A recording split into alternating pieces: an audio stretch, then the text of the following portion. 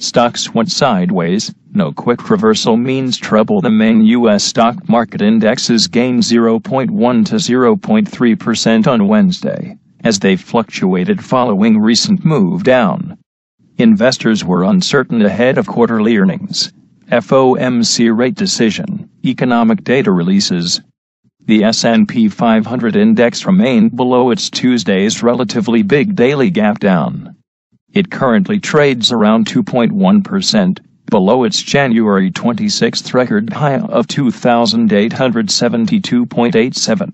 Yet, it remains 4.7% above its December 29th close of 2,673.61.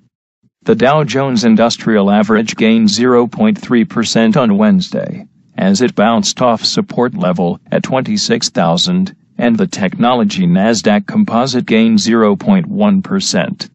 The nearest important level of support of the S&P 500 index is at 2,790 to 2,810, marked by the January mid-month consolidation. The next level of support remains at 2,770 to 2,780, marked by some previous local lows. On the other hand, the nearest important level of resistance is at 2,840 to 2,850, marked by Tuesday's daily gap down of 2,837.75 to 2,851.48. The next resistance level remains at around 2,870 to 2,875, marked by Friday's record high of 2,872.87. The resistance level is the price level at which the selling interest is strong enough to overcome buying pressure and push the price lower.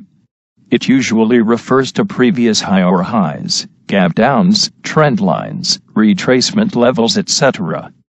We still can't see medium-term technical overbought conditions on the daily chart of the S&P 500 index. There is a pretty big chance that the index reached some major medium-term high on Friday. It broke below its month-long upward trend line on Tuesday following gap down opening of the trading session, confirming reversal of the uptrend. The market is likely to continue lower, but its short-term downside potential seems limited by a support level of 2,800. Mixed expectations.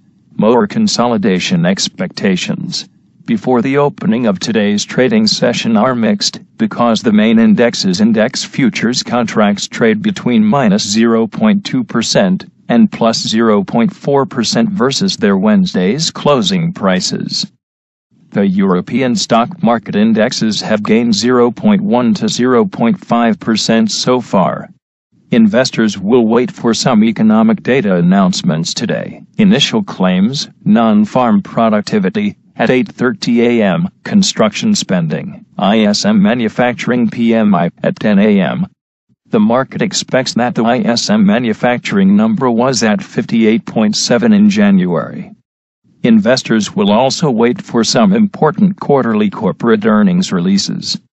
The S&P 500 futures contract trades with an intraday downtrend, as it retraces some of its yesterday's bounce-off support level at around 2,815 to 2,820. For now, it is a consolidation following Monday-Tuesday move down. Is this a bottoming pattern, or just flat correction within a new downtrend? It's hard to say, because the market will be very much news-driven in the near future. The nearest important level of support remains at around 2,815 to 2,820. The price reached this area twice recently. If it breaks below, potential support level is at 2,800. On the other hand, resistance level is at 2,840 to 2,845, marked by short-term local highs. The next level of resistance is at 2,850 to 2,855, among others. The futures contract extends its fluctuations after Tuesday's sell-off, as the 15-minute chart shows. Nasdaq 100 remains below 7,000 mark. The technology Nasdaq 100 futures contract trades within a similar two-day-long consolidation following recent move down. However, it is relatively stronger than the broad stock market, as it remains above its last week's local lows. The market retraced around 150 points off its Monday's overnight record high so far. For now, it looks like a downward correction with an uptrend. Will quarterly earnings releases drive the market up to record high again? Yesterday's reactions to Microsoft, Facebook after-hours releases were positive, but far from euphoric. Investors will wait for after-hours earnings releases from Apple and Amazon today. They may set the overall tone for the near future. The nearest important level of support of the Nasdaq 100 futures contract is at around 6,900, marked by short-term local lows. On the other hand, level of resistance is at 6,980 to 7,000, marked by previous support level, along with yesterday's local highs. The Nasdaq futures contract trades along its recent downward trend line. It continues to fluctuate just below the level of 7,000, as we can see on the 15-minute chart. Let's take a look at Apple Inc. stock, AAPL, daily chart courtesy of http://stockcharts.com. Worth mentioning, because Apple's market capitalization is close to $900 billion, which is almost 2 times more than the value of all the cryptocurrencies combined. It was relatively weak versus the broad stock market recently, as it extended its short-term downtrend.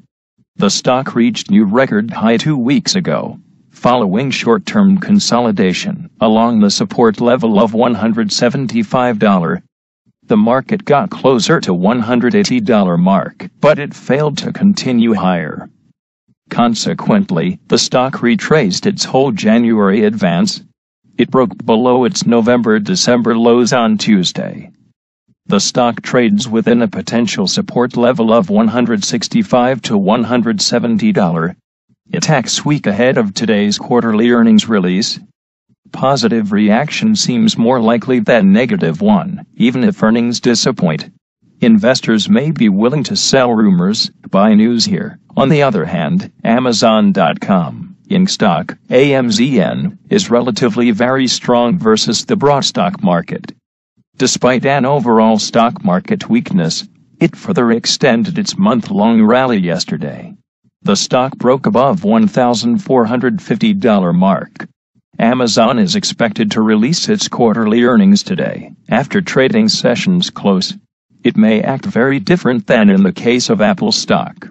We will probably see some buy rumors, sell news, profit-taking action. The Dow Jones Industrial Average daily chart shows that blue chip index retraced weeks-long record-breaking move up on Tuesday. For now, it looks like a downward correction, but we still can see medium-term negative technical divergences. The most common divergences are between asset price and some indicator based on it, for instance the index and RSI based on the index. In this case, the divergence occurs when price forms a higher high and the indicator forms a lower high. It shows us that even though price reaches new highs, the fuel for the uptrend starts running low. The market got close to its previously broken rising wedge pattern. It is acting as a support level right now. However, the price is walking a thin line here, just between that support level of around 26,000 and its relatively big Tuesday's daily gap down. Concluding, the S&P 500 index was virtually flat on Wednesday, as investors hesitated following recent relatively big move down off new record highs. The broad stock market retraced its last week's advance, breaking below Tuesday-Thursday consolidation. Is this a new downtrend or just correction following month-long rally? For now, it looks like a correction, but we still see technical overbought conditions, along with overly bullish investors' sentiment. There is no fear. The S&P 500 index traded around 7.5% above its December 29th yearly closing price on Friday. This almost month-long rally seems unprecedented. The legendary investor John Templeton once said that bull markets are born on pessimism, grow on skepticism, mature on optimism, and die on euphoria.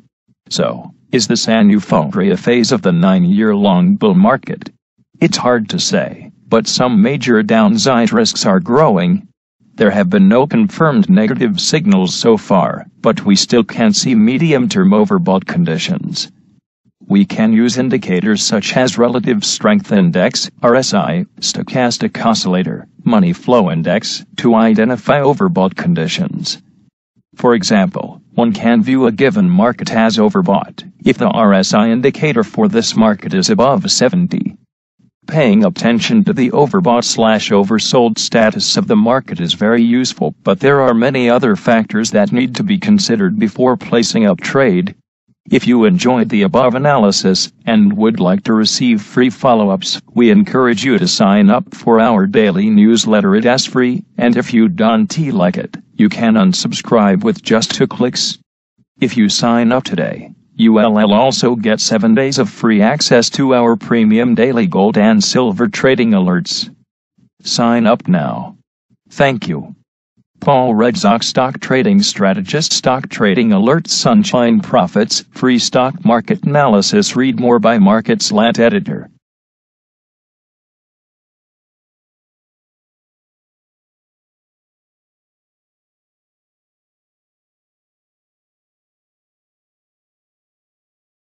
Wednesday's closing prices.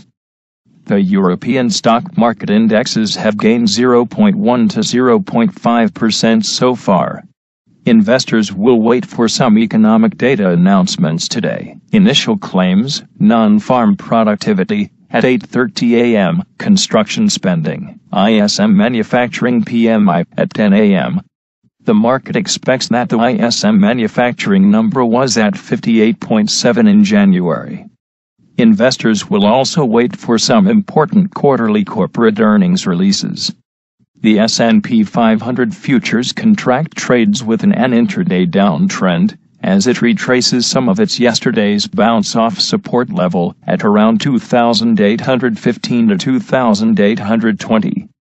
For now, it is a consolidation following Monday-Tuesday move down. Is this a bottoming pattern, or just flat correction within a new downtrend? Enough to overcome buying pressure and push the price lower.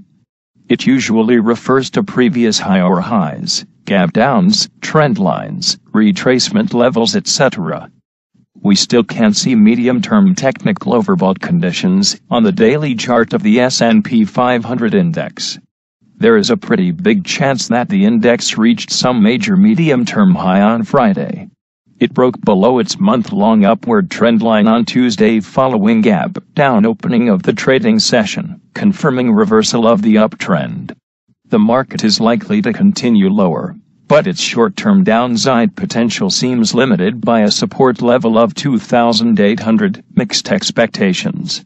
More consolidation expectations before the opening of today's trading session are mixed, because the main index's index futures contracts trade between -0.2% and +0.4% versus their technology Nasdaq Composite gained 0.1%.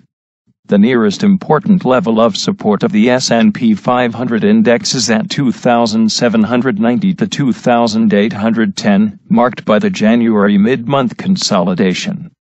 The next level of support remains at 2,770 to 2,780, marked by some previous local lows. On the other hand, the nearest important level of resistance is at 2,840 to 2,850, marked by Tuesday's daily gap down of 2,837.75 to 2,851.48. The next resistance level remains at around 2,870 to 2,875, marked by Friday's record high of 2,872.87. The resistance level is the price level at which the selling interest is strong. Stocks went sideways. No quick reversal means trouble. The main U.S. stock market indexes gained 0.1 to 0.3% on Wednesday, as they fluctuated following recent move down. Investors were uncertain ahead of quarterly earnings, FOMC rate decision, economic data releases. The S&P 500 index remained below its Tuesday's relatively big daily gap down. It currently trades around 2.1%, below its January 26th record high of 2,872.87. Yet, it remains 4.7% above its December 29th close of 2,673.61. The Dow Jones Industrial Average gained 0.3% on Wednesday, as it bounced off support level at 26,000, and the tech.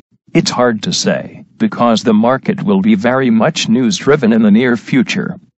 The nearest important level of support remains at around 2,815 to 2,820. The price reached this area twice recently. If it breaks below, potential support level is at 2,800. On the other hand, resistance level is at 2,840 to 2,845, marked by short-term local highs. The next level of resistance is at 2,850 to 2,855, among others. The futures contract extends its fluctuations after Tuesday's sell-off, as the 15-minute chart shows. Nasdaq 100 remains below 7,000 mark. The technology Nasdaq 100 futures contract trades within a similar two-day long consolidation following recent move down.